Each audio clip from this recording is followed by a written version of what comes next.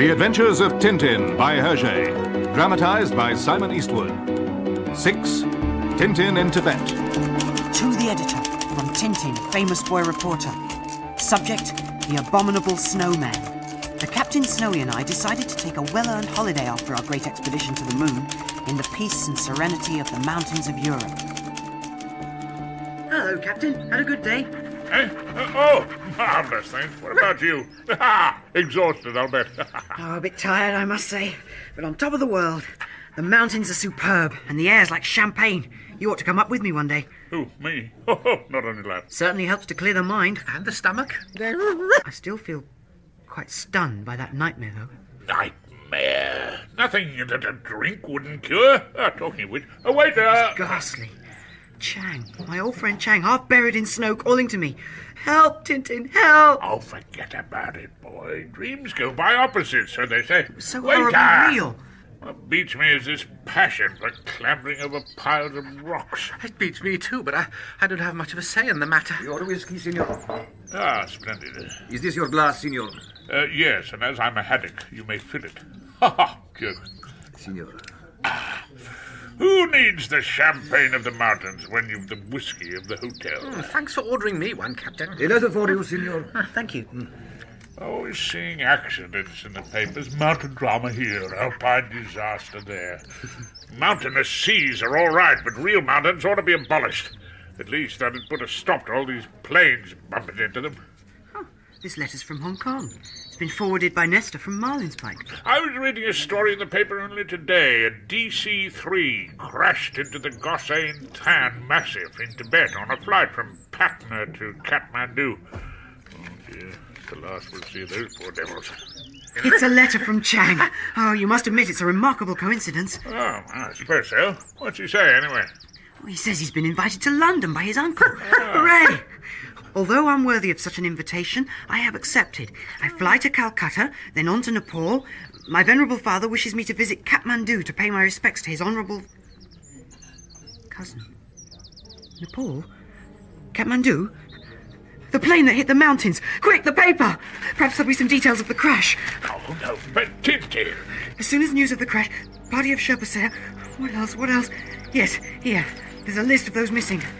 Rajat Mullin, Son Li Po, Aflit Kulin. What is it, old boy? Tintin, you all right? Tintin? Oh, blistering. No. Chang. Poor friend Chang. Oh, Tintin, I'm so sorry. Chang! Tintin, old man. We shall never see him again. Never. Don't cry, Tintin.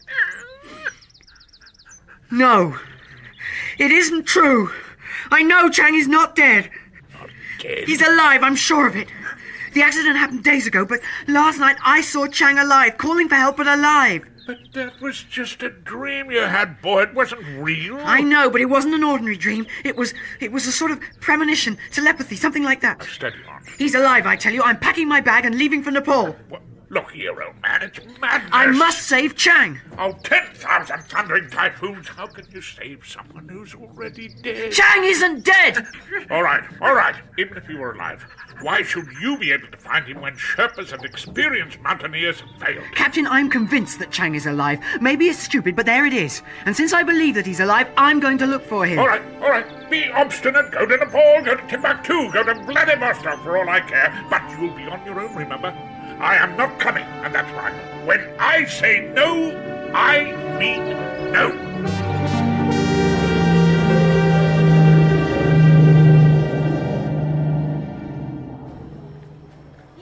Right, we're in Kathmandu.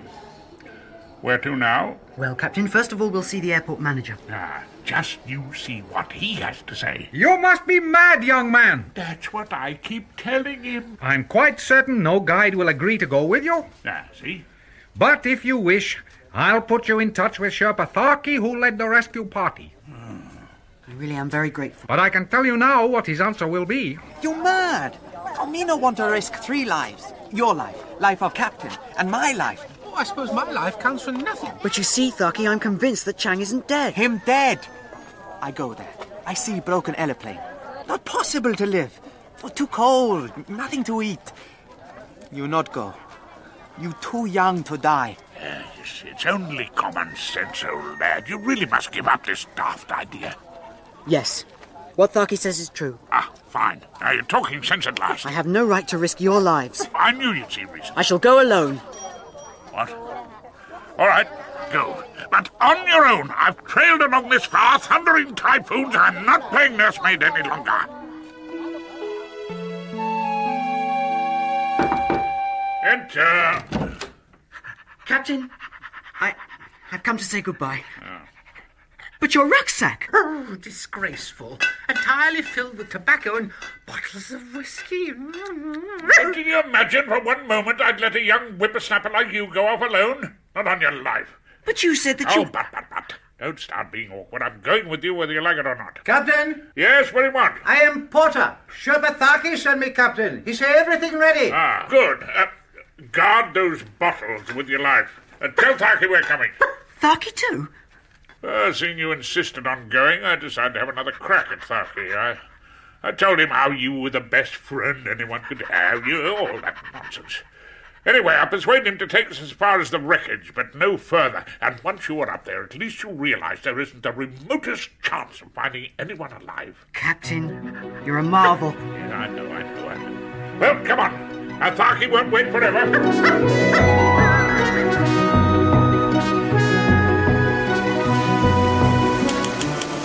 Through rivers and jungle-like forests we trudged, across bridges hanging precariously over ravines, until finally, a week later, we arrived at the snow line, the mountains of Tibet looming above us.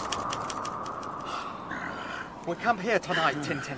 Oh, at last we're nearing our goal. Oh, but time to warm my back. Blistering barnacles. You mean blistering paws, Captain? Across there, Tibet. Aeroplane wreck there. Tomorrow we arrive. Now we eat.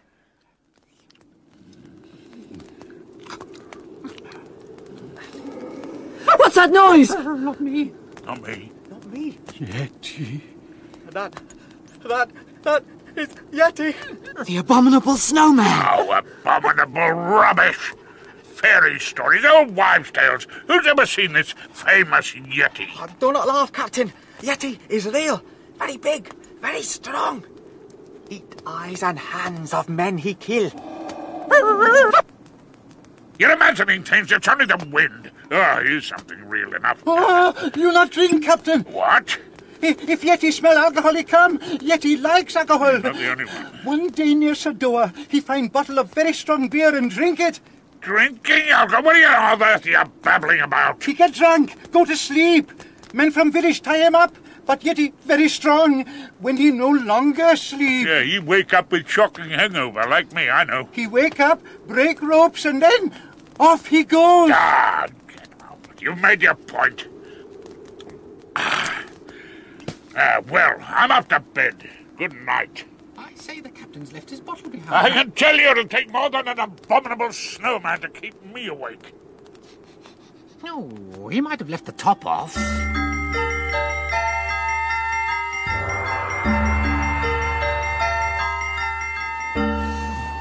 It's a cold morning. Come, we go. Billions of blistering barnacles, my bottle of whiskey. I was wondering when you would Tintin, did you pick up that bottle I left over here last night? No, I thought you took it with you into your tent. What about Tharky? Oh, me? No. Porter! No, Captain, no see it. Oh, thundering typhoons, it can't just have vanished. Or Snowy, have you been a naughty doggy? Oh, if only, Captain, if only. Stolen. Alcohol stolen by Yeti. Oh, rubbish. What sort of idiot do you take me for, a half-baked haddock? Come, we start. Long journey today. No, I not go further. First you steal my whiskey, now you won't go on? I not want to be killed by Yeti. Oh. Him drink Captain's alcohol, make him very bad now. Do you think I'm shot in the head? I go home to my village. Thundering typer! Hey! You come back here, you lily-livered loon! It's no good. He's very frightened. He gone. Now we cannot go on. But we simply must go on, Tharky. We can't give up now. Impossible. We cannot carry Porter's load. We'll dump anything that isn't absolutely essential. Tharky, we've got to save Chang.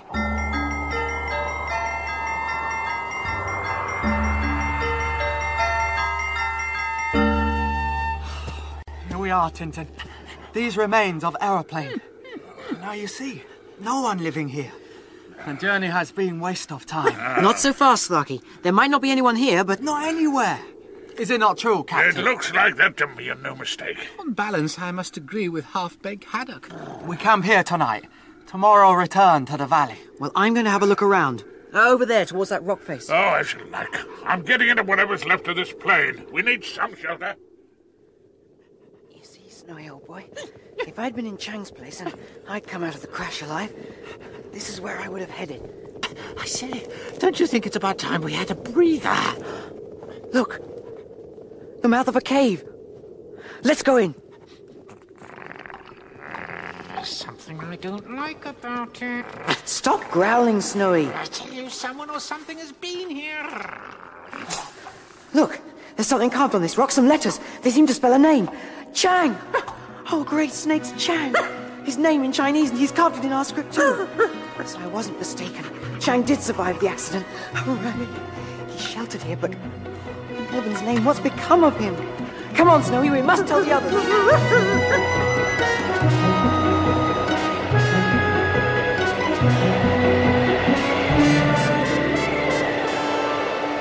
Still nothing, Captain. It's getting worrying. It's 2 hours since he left. We can do nothing but wait in shelter of plane till storm passes.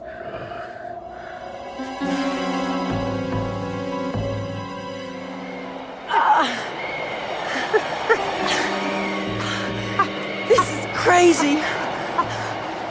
I ought to have waited in the cave till it stopped. I completely lost my bearings now. Help! Oh, good. Not a sound. It's getting dark, too. What will become of us now, Snowy? Well, we'll probably be found 100 years from now, perfectly preserved. Saved! Someone's there! Yes, look! It's the captain! Help! Captain! Captain! He can't hear me. He's getting further away. This is awful. Captain! Captain! Tintin! He's fallen down the crevasse. Tintin! Tintin!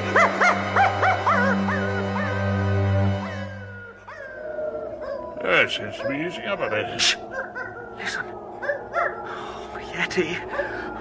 Yeti, my freezing foot. I've heard that cry before. It's Snowy. It's Snowy howling for the dead. Something must have happened to Tintin.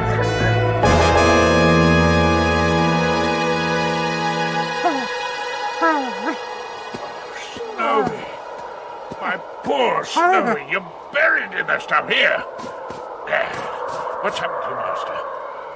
I said... Oh, he's passed out. Here, fallen into crevasse. Thunder and typhoons! You know me, and I show you what to do. Yes, right. Oh. Let's hope the rope holds. Now don't let go, Captain! Don't you worry, Tharky. Captain! Ahoy there, Captain! Oh, don't bother me now. Can't you see him? Tintin! Oh, Tintin, give me a hand! The rope! Don't let go of the rope! What Ah! Oh, got it. Ooh. Oh, what a close one. I think we've had enough excitement for one day, Captain. Come on, let's get Snowy back to the plane. Well, when do we get Tharky back up?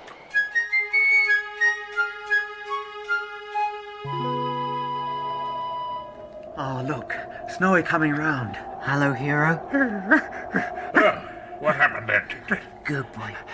Well, when I came to, I crawled along the bottom of the crevasse. It gradually sloped upwards. Then, after a few acrobatics, I managed to get out. That was after I saw you, Captain, in the blizzard. Not me? I never budged from the plane. Oh, then it was you, Tharky. Me? No, not me. Well then, who was it that I saw? You saw a Yeti, Tintin. No doubt. We go down quickly to valley. Great danger for us. Besides, no one alive up here. But there is, Tharky. In an ice cave, I discovered a stone on which Chang carved his name. It absolutely proves that he survived the crash. Come and look. Look. Where is he now? Where? In that direction? Or in that? Yeah, Tharky's right, Tintin. You can't see your hand in front of your face. Yes. must accept the evidence. Tomorrow morning, we leave.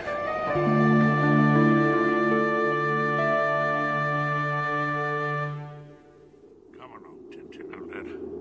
You've done everything humanly possible. Goodbye, my friend. Come along, no good hanging about. Tharky? Captain, stop! Don't go! What's that yellow thing up there on the rock face? Where can you see something yellow? Up there, follow the direction of my finger. Quick, my binoculars. It's a bit of rag. No, a scarf. Take a look, Tharky. A yellow scarf caught in a rock. You're right. A scarf? Where?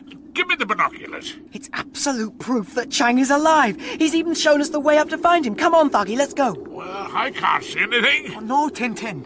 I not go on. I go home, for I am sure Chang is dead. But the scarf, Tharky. No proof. Only real climber could scale such a rock face. Where the devil did you see this scarf anyway? Need special boots, ropes, and other things. I still can't see this precious scarf. I don't know how it comes up there. In a storm, perhaps. Or with Yeti. Blastering mystical since the barnacle. I mean, yeltering barnacle since the blistering.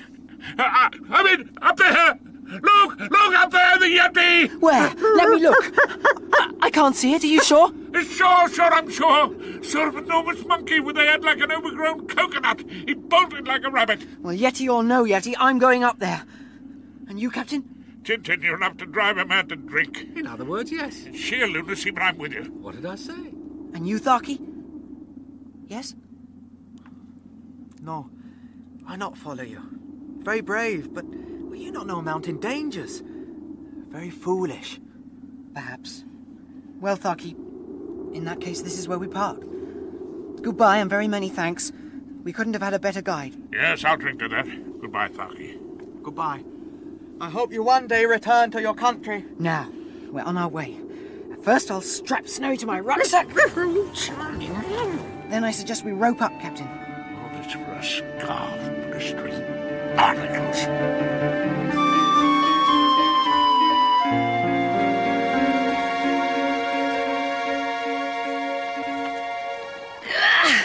We made it! Here's the scarf.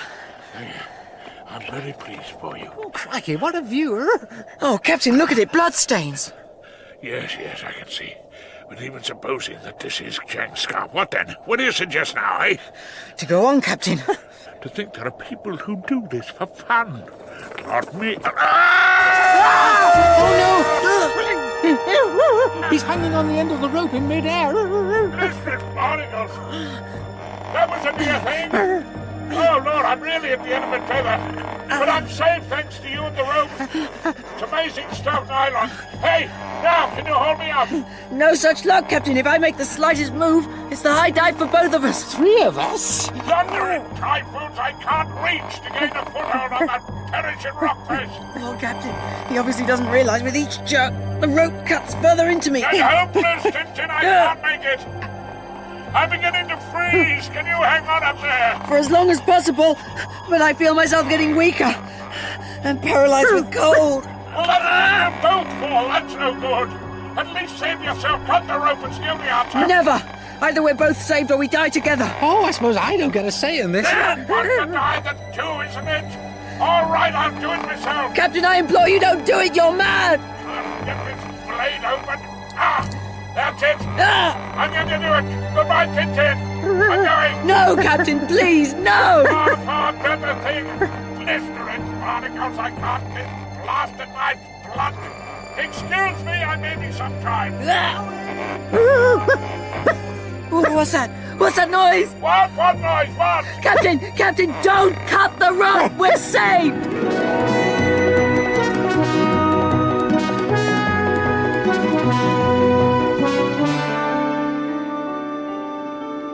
But tell us, Tharky, why did you come back to find us? I go towards village, but I think of you. You, young man, risking your life to save Chinese friend. I tell myself, I am a coward. I turn back and follow you. Now we go on. I know a monastery. I'm not moving another step. Come on, Captain. It will take an earthquake to shift me. Come on. No! You'd do it for a swig of whiskey. What? Oh, well. Quick! Avalanche! Dive for cover! Oh, no!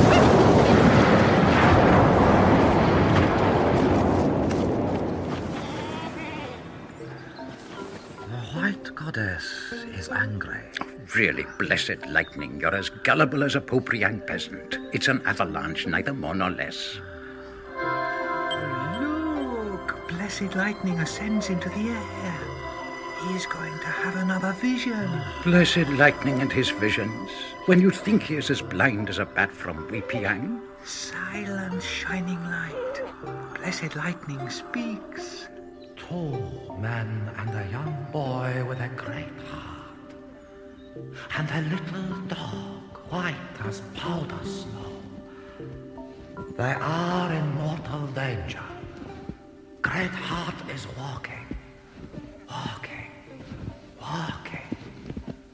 He is at the end of his strength. Great Heart falls. It's no good. My ankle's twisted. I can't go on. Snowy, it's up to you. Run to the monastery. Get help. A dog, white as powder snow. Really? Look, a dog approaches. It is powder snow. Oh, how am I supposed to get this bunch of nuns to help me? We are monks, powder snow. Oh dear, someone heard me. Ah, show us the way to your friends, oh barking. Yes, follow me. Welcome, O travellers, to the monastery of Kobian. You have slept for 2 days. I trust you are replenished. Yes. Thank you, Grand Abbot. You have been most kind. Yes, very good of you, Grand Admiral. What I would like to know is why everyone's bald around here. Your guide, Thaki, suffered a broken leg. He is comfortable now, but will need to rest for 2 weeks. You have told me the purpose of your journey. You have braved 100 dangers. You have suffered solely for the love you bear your friend. Chang. That's right. You are indeed noble, and credit your race as Powder Snow credits his race too. Alas, young stranger, here in Tibet the mountains keep those whom they take, and the vultures make sure no traces remain. Tomorrow a caravan leaves here bound for Nepal. You must join it. Ah, yes, that's a good idea, Grand Piano. Yes, isn't it, Tintin? Isn't it? Great Heart, you have dropped this. Oh, crikey, it's him again. Hello, powder snow. How do you do? Chang's scarf really is very kind. That monk is rising into the air. Thundering I see the hollow Hayak. Hello, the eye, a cave. I see a boy.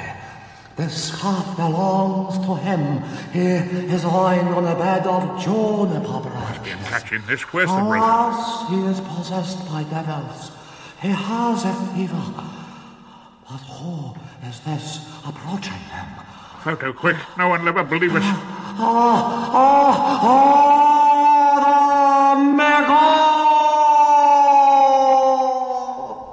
Pity. Too late to snap the floating father. He's come down to earth. What an oddball. I heard that powder snow. Where's the horn of the yak? The Horn of the Yak. There is a mountain of that name near the village of Charabang. But if your friend is a prisoner of the Migu, it would be better if he were dead. What's the Migu? The abominable snowman. What? That's dreadful. We simply must save him. I'll say something to him, Grandfather. Make him give up this crazy idea. Listen, Captain, don't be angry with me. I'm leaving for Charabang. You must understand I can't do otherwise. Come on, Snowy. Oh, marvellous. Do you think the Yeti would like me pre-cooked or just as I am? All right. Do as you please. Go to Mars for all I care. I'm going home to Marlinspike.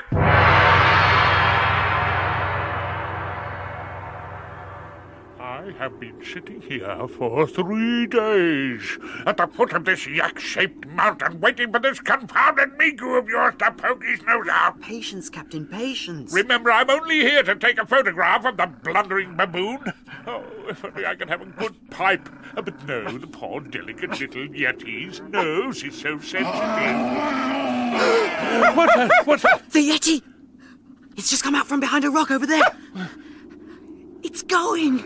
It's disappeared. Oh, good. This is it. Now's our chance. He's out of his lair. Come on, Captain, not a moment to lose. Don't forget the camera. Get a photograph of the Yeti. Imagine what a sensation it caused. You do the close-ups. I'll do the long shots. Okay, you stay here and keep a lookout. If you see the Yeti coming back, give me a whistle, like this. Right, no problem. Oh dear, off we go out of the frying pan.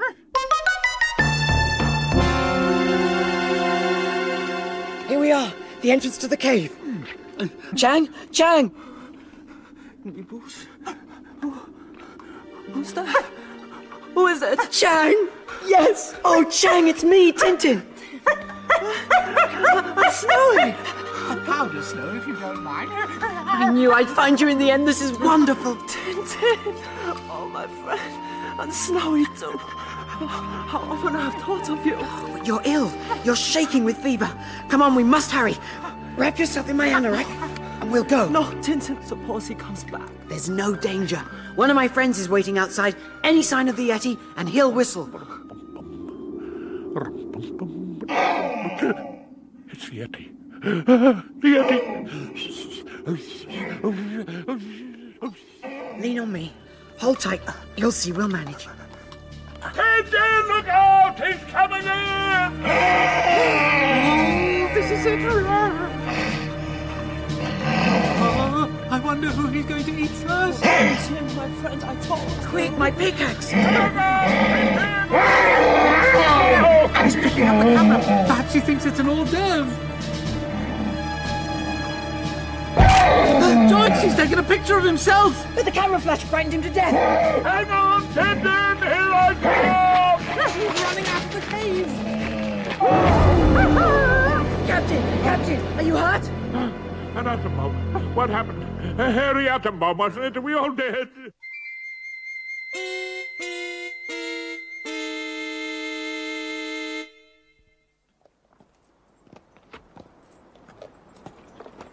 Ah, well, at last we're on our way back home. Even if it is on yak back. Poor Snowman. How strange. You said poor Snowman. The only one who knows him, and you don't call him abominable.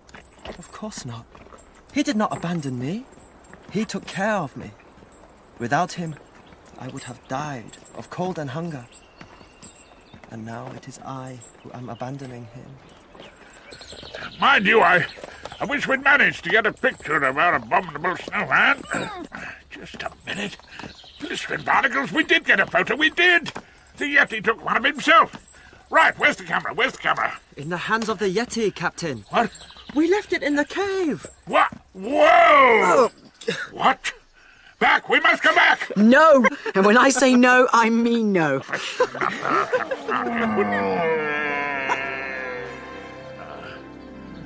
Well, perhaps it's better that people don't know he exists. Goodbye, my friend! You know, I hope they never succeed in finding him. They would treat him like some wild animal. I tell you, Tintin, from the way he took care of me, I couldn't help wondering if, deep down, he had not a human soul. Who knows, Chang? Who knows?